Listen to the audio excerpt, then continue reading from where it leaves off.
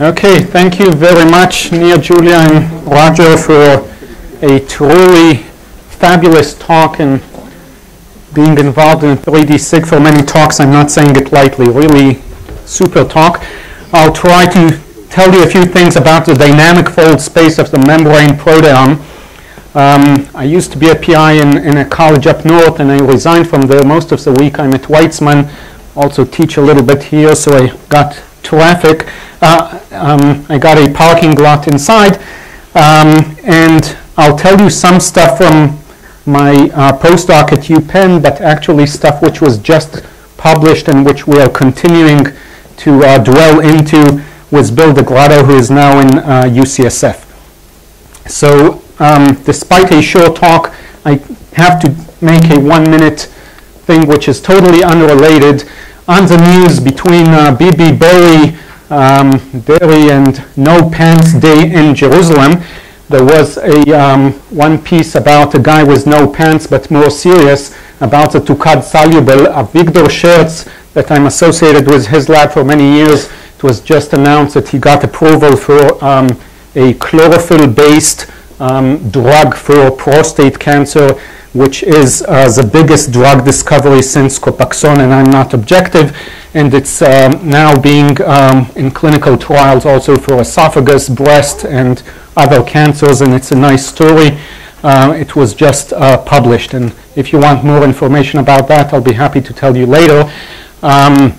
So I'm doing photosynthesis where we try not to upset the chlorophylls. We work in green rooms, but sometimes the chlorophylls get excited, and we just published something on hot electron transfer subgates, which is pretty cool. And being in his lab somehow, after becoming friends with a ophthalmological surgeon, I'm also cutting eyes and butchering rabbits to help people not become blind, and this is another cool story which I will not tell you today. And while some of you would like to hear about prostate cancer and how to get treatment which will minimize side effects such as erectile dysfunction, I will move to something else. And the logo of the Weizmann is a particle accelerator. And when they tried to get money for the particle accelerator, they asked for money for a tube in the ground. Nobody gave money. And then someone has an out-of-the-box idea that you can have the machine putting out the particles under the ground where it won't move, but you can shoot some things up, and you can divide it and do here some hinge, and suddenly they got the money. So the bottom line, which is the bottom line of my talk, is that if you understand conformational change, that's key to function, in this case getting money, and new designs which become hallmarks of good places. So when I went to the Weizmann, I thought, well, I'll do something to save humanity, develop some pill, and the membrane proteins are a good target because most of the medications go against them. But as we heard here from Michael Levitt, normal modes are very good for experimentalists because they get a notion of what is going on in proteins and what is moving and what is functioning, and it is a simple method, as he put it. Somehow when I tried to write a little bit about it, it didn't seem so simple. And we got to the stage, according to him, where we can take complex objects such as bananas and see that they fluctuate and they move. And actually I wanted to go to the Weizmann to every department but plant sciences, because I heard that they're doing straight bananas and I'm happy with a curved one. But I ended up working in plant sciences, and the reason is because here you have color. And when we look on all of these, often we cannot look on what is going on inside. And that is something we have to take into account, that if we want to understand what is going on in a knowledge-based conformational change, for example, we need statistics or pigments or some experimental data, but experimental data is often fishy and we need to know what we're looking at. So framing my work in green with pigments, I asked what controls functional thermostability in photosynthesis. And you can take photosynthesis in mesophiles and in thermophiles, and you can do mutations at sites that you think are important and do saturating mutations and shine light and then look on the fluorescence and look in specific areas within the photosynthetic reaction center and understand what is going on. And if you do it in a water bath, then you can do through Van Hoff plot or Eyring plot, you can also get the enthalpic and entropic contribution of local places by checking the function.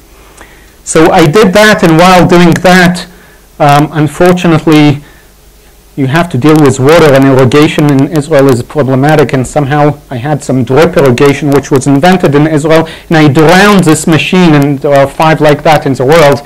So suddenly I had time, and I had time to bring my kids to work and to look on the photosynthetic reaction center and teach some photosynthesis. Can I get a little bit darkness? And looking at that, my daughter told me that it looks like Gouda cheese. Now, being Dutch, Gouda cheese has small holes, not big holes. It's not Swiss cheese, it's Gouda cheese. And I thought that that's very nice what she said. Now she's, by the way, a little bit older. And I looked at the system, and as this is just an introduction and it was published, I found out that you have microcavities inside the protein. So these are the 2 core subunits that make photosynthesis. Around them you have the special pair accessory phyrophytin quinones, and the quinone QA to QB is a rate determining step of the electron transfer step. And what we did is we did a combinatorial mutagenesis at this area, and what happens, to make a long story short, is that electron density comes here, and then it's maneuvered through a cavity here, opens here an H bond, and you have the electron transfer after a transient conformational change. Now, when I try to model rotamers here, they went to an area which I did not understand what is going on. And then I found out that there are here cavities. And actually, Mauserel and Rockefeller in the early 80s found that the volume of the protein by photoacoustics, he found changes in exactly the size of this cavity. And in photosystem 1, it changes doubled. In photosystem 2, and the cavity is double the size. And I'm telling you this because we actually just submitted to Plan Cell, hopefully they'll get it, a revised version of something that we think we understood gating in photosynthesis. So you have here 2 key transmembrane helices from 2 different subunits, and those are the 2 helices which are the closest in all of transmembrane helix-helix interactum. And when you try to do saturating mutagenesis, you have here a point that you can put very few amino acids. As you go up, you can put more. But you have here something that has to open up. And as a mechanism, this is what we think is going on. And I'm showing it to you not as photosynthesis, but for me, this is signal transduction. So while everyone looked on the quinones, which are here, on their vicinity, what is actually going on is here at the center of mass of the protein, you have a very important inter-subunit H bond, which enables a movement from one state to another state, moving an H bond from the quinone and allowing for this electron transfer. Now this, what you have here is, you have here small amino acids.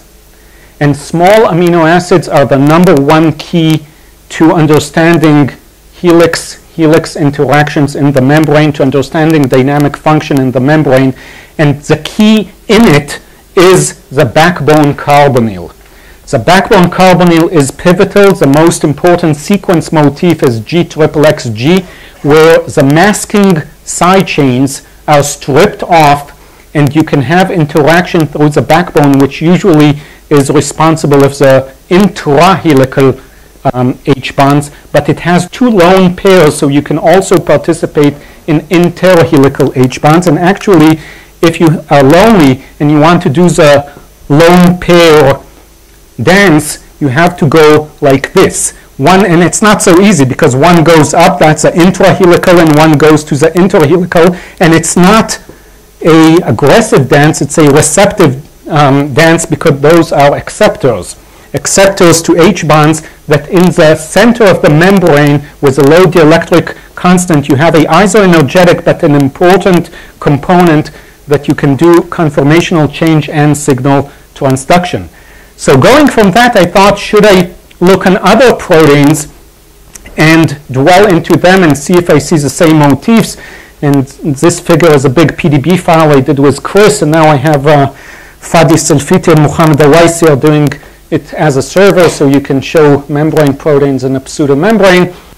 And actually already in 2004, I went to ISMB and spoke about the centrality of weak interhelical H bonds in membrane protein functional assembly and conformational gating.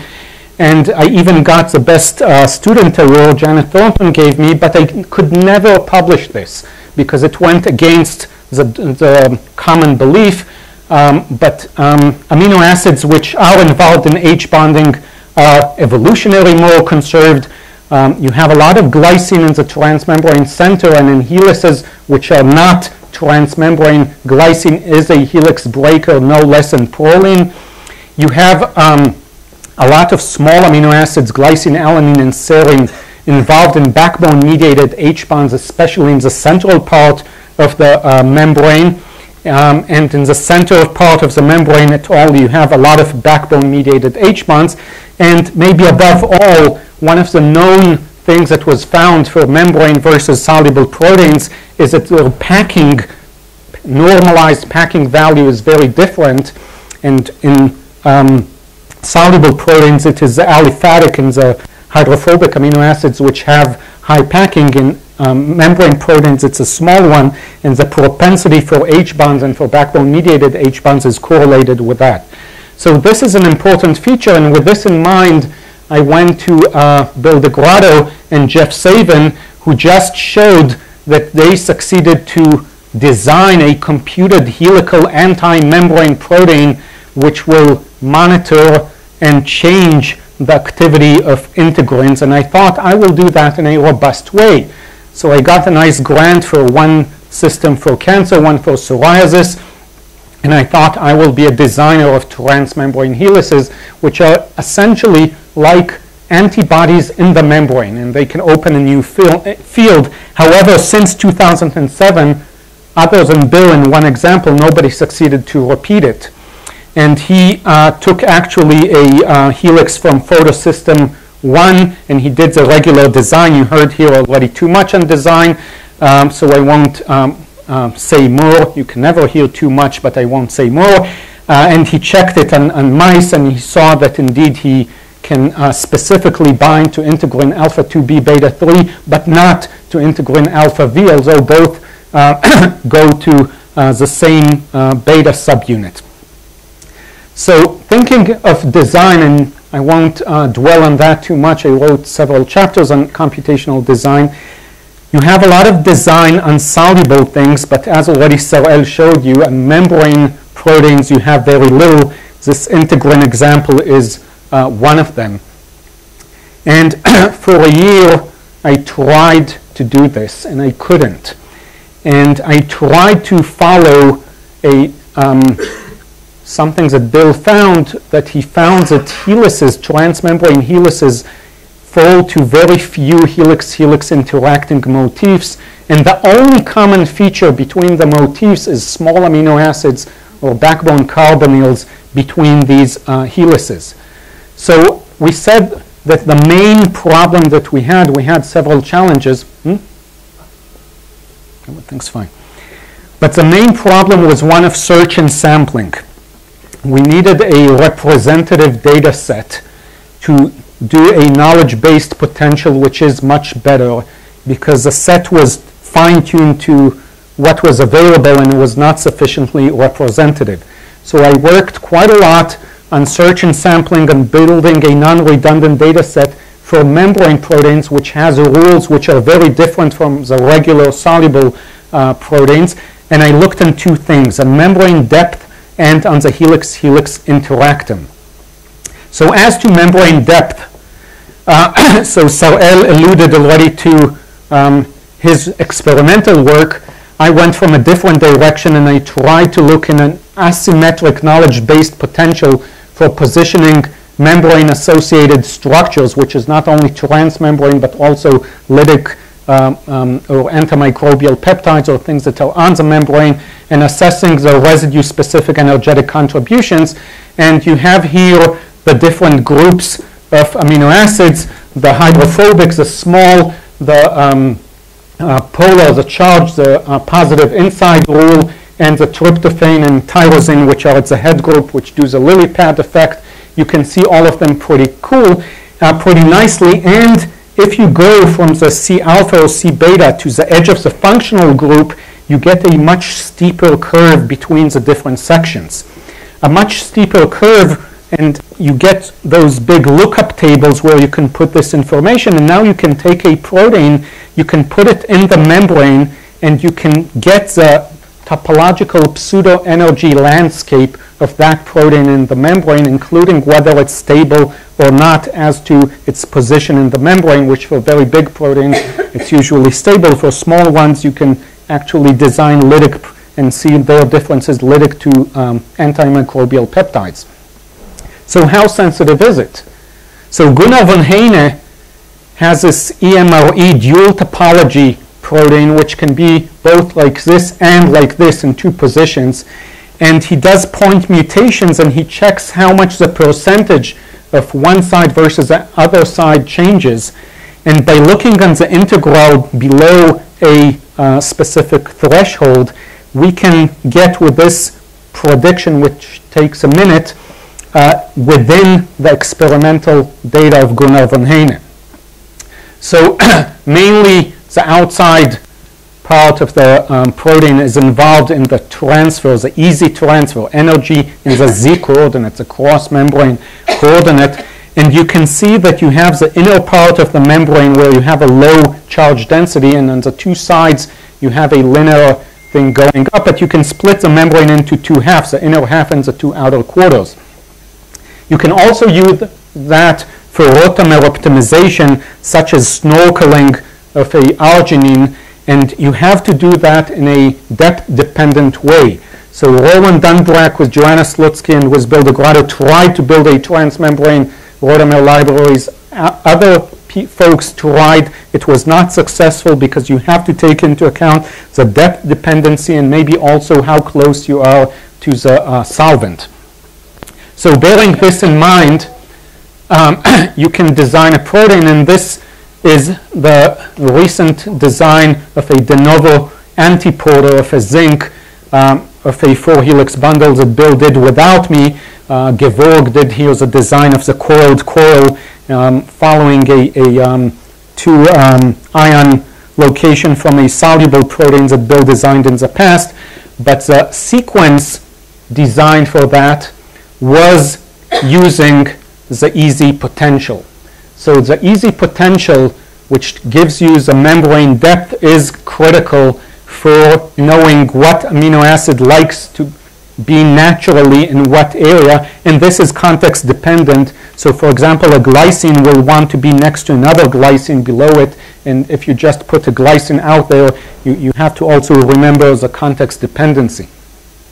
Moving from membrane depth to the helix-helix interactum, there was a recent paper that we did, and we are a bunch. I'm giving here all the list because all of us already left, and we all continued from different places to work on this problem. It was not simple, and I can talk to you here for several hours on the small details of what was done because we played here with a lot of things. But the bottom line is that if you look on how two helices interact, so half of the helix-helix interactum in soluble proteins and in membrane proteins geometrically is identical, truly identical. You have anti-parallel 2/3, you have parallel 1/3, you have left-handed 2/3, and you have right-handed 1/3.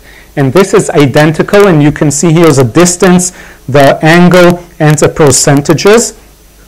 It's more or less identical between transmembrane and soluble. If you have left-handed, you have the heptad repeat. If you have right-handed, you only have 4 amino acids to look at. And people are, because 2/3 are left-handed, they treat the right-handed with the same type of heptad repeat as a left-handed, but you have to treat the two separately. And in designs, this is important. You have to look also in what we looked is a stretch of 12 amino acids. So you can see here, for example, anti-parallel right-handed, we have close, intermediate, and far. And we have here a distance of 8.16 angstrom between the two normals. And we have the angle and, of course, a plus minus the standard deviation. So now you can characterize the interactome. And characterizing the interactome, you can see different things. The distances are sinusoidal. So here you have one helix and the other helix, and this is for the anti-parallel left close for transmembrane, that's in black, and anti-parallel left, this is intermediate for the soluble. And you can see that the distances, you have here the interface positions, that's where there's the closest. And if you look on soluble proteins, you see that the main factors that holds them together is a hydrophobic effect. At interface places, you have higher hydrophobicity. In membrane proteins, despite the fact that they are geometrically superimposable, you don't see it. You don't have the hydrophobic effect. What do you have? So what you have is a propensity for small amino acids. The most common motif is a glycine triplex glycine followed by glycine triplex alanine and overall small triplex small. But this is context dependent. What you have here is small, large, small. Those are the interface positions. Here you have large, small, large. And the idea here is that you put small amino acids so you can connect to the backbone carbonyl as a general feature in a manner that is dependent on the specific motif.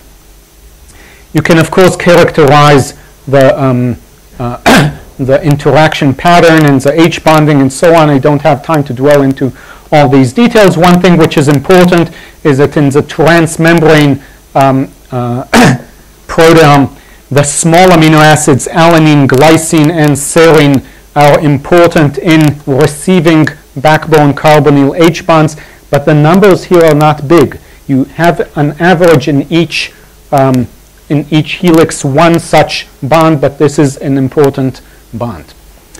So moving from structure into gating, and I'm trying here to do a bird eye review of tools that are meant for the membrane proteome, because people are using soluble chisels to treat membrane proteome, and you need a different type of chisel.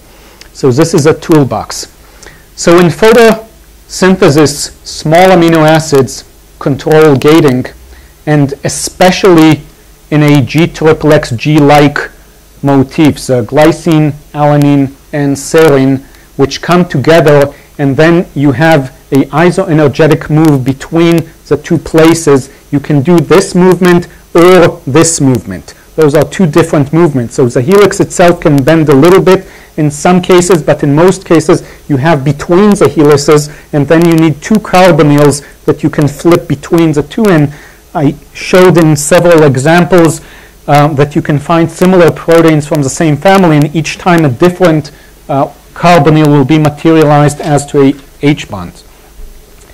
And those small amino acids are pivotal in helix-helix interaction. You have to bear in mind that this depends on the specific motifs, the specific cluster, which are all within like 1.25 angstroms. Now, membrane depth, if we go to the basic energy function of all molecular dynamic force fields, you have something called Coulomb law. And Coulomb law has a dielectric constant. And dielectric constant is nice, but in membrane proteins, and I think this has to change, you have to look on the inner half versus the two outer quarters with a different charge density, because it's totally different rules apply in the two places. half of all helix-helix interactions fold into distinct motifs. So this was just to summarize so far, and just to end up, well, what is this doing? If we are talking about a backbone carbonyl, and if we are saying that that is what's important, let's data mine specifically the backbone, and let's look on the backbone. And we can do that in two separate ways. One way is the accessibility to non-intrahelical interactions. So the helix is I to I plus 4 along the backbone, and if you have a backbone involved in other interactions, you can look on that, and the meaning of that can be kinks. That's something that people looked at, but we'll see that maybe there is a better way to do it. And if I said that those are areas of hinges, we should look on flexibility profiles. Those are two features which are critical in understanding membrane-protein conformational functional changes. So in the world of kinks, it's a very kinky world, because just like in the news, the focus is on the really kinky people. But if you have like a small bit of kinkiness, that's normal. You won't make headlines. And plenty of people looked on kinks, and this is one paper where I gave a hand. It's no better or worse on average on the whole than others, to Jim Bowie, where you can predict from a sequence where you have kinks, and this is using a neural network. And however, the definition of a kink is that you have to have, and that's how L. Weinstein defined and others, you have to have 20 degrees between the two pieces of the helix, and there you have a kink. But if all that you need is just the backbone carbonyl to stick out or to change, you have to look on not the big kinks, which makes headlines, but on the small local distortions, on the small flavors of very local kinks that you will not see at first sight, not on the first date. You have to dwell inside and to see your partner, and only then you'll see the flavors of the small kinks. Okay, so so let's look on the backbone carbonyl. Let's search specifically for that. And to find such local distortions, we can do two things. We can look on local 310 kinks. So if you have a H bond that is not I to I plus 4 as a canonical helix, but I to I plus 3, or H bonds which are I to I plus 5, pi bulges. Now you do have 310 helices and you do have pi helices, but apparently in many helices you have a very local distortion where you have a small 310 kink or a pi bulge, and by definition such a change will expose a backbone carbonyl to enable non-intrahelical H bonds. And you can characterize flexibility. So I don't have time to go over all the details here of the mathematics, but I'll just tell you that people have in all the PDB, you have X, Y, Z, and B factor. And people are afraid to look on the B factor because so much side effects are getting into this B factor. You have crystal contacts, and you have large motions, and you have a lot of side effects that contaminate it. So what I decided to do is to look on a subset which is objectively defined by someone else of only the transmembrane backbone atoms. And there is a server which is still unpublished. It will soon be published, B factor Weizmann ACIL, where I look on transmembrane helices, and I look on their B factors, and I get this colorful map. And if I have to go also through percent ranking, because otherwise you'll have one helix unwinding edge without a proper cap that will get a high B factor. But if I do that, I suddenly get areas where I have a big change, where I have a very high or a very low relative B factor using the normal normalization of B minus the average of B divided by the variance of B. only on the subset of backbone atoms in the transmembrane. Using this and Bill's lab, I showed that the M2 proton channel, when there was a big fight between two opposing models, actually has a region of flexible, rigid, flexible, rigid, flexible, which supported the model of Bill, which now is the accepted model and not an opposing model. And you can see that very nicely, and here I also added some symmetry.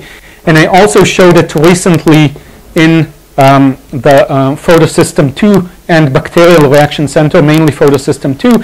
And here in the beginning, you have to capture the photon, so you need a very stable system that will quickly capture the photon. And then slowly you have heat dissipation, and you need some loosen up energy, slower electron transfer. And you have here exactly at glycine 208, which is pivotal in the gating, a hinge between the rigid area and an area which goes and become more flexible to support the required conformational change around the quinone.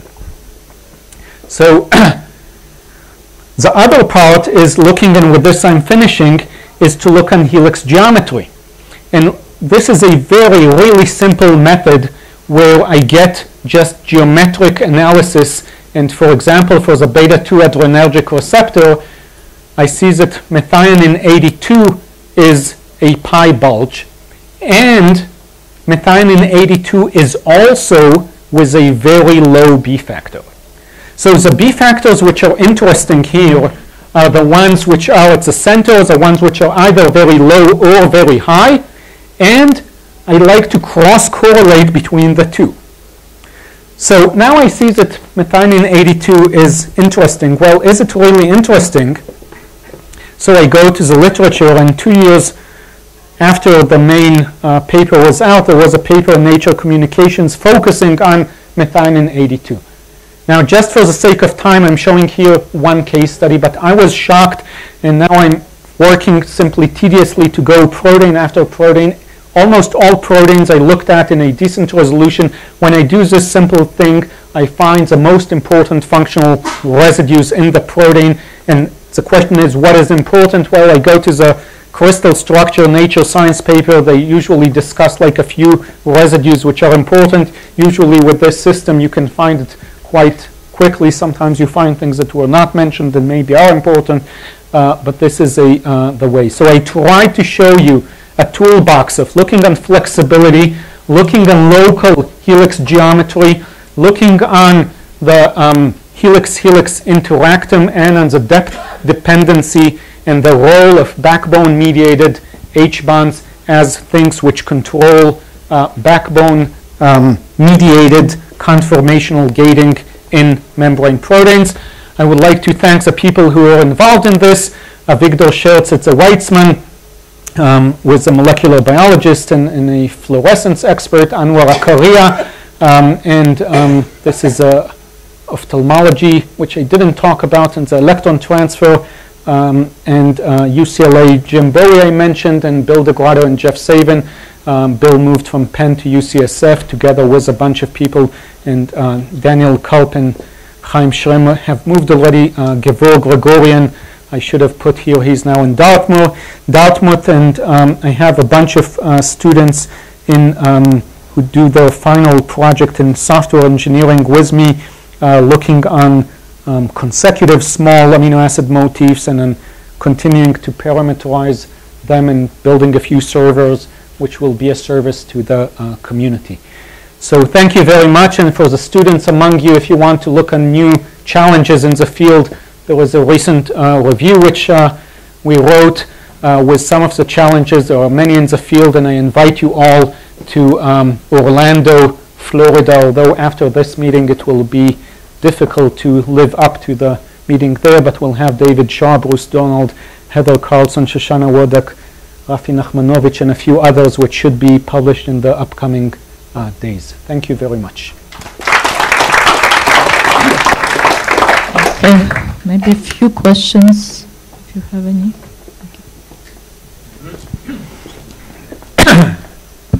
I'm interested in the B factor profiling. So does that make the B factor of the two channels are comparable? which means you normalize the B factor of one channel and you normalize the What B do you mean factor by channel? from the transmembrane protein.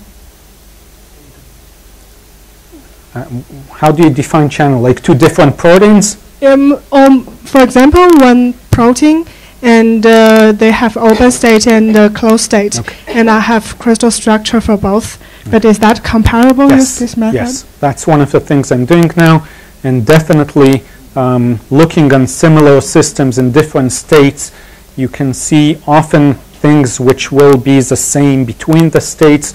Not always. It also depends on the symmetry and the crystallographic conditions. But overall, the idea is to move exactly to that and to look on a array of structures and to see whether the outliers, the flexible and rigid points, are maintained among them. And in several cases, I can tell you for sure it does happen.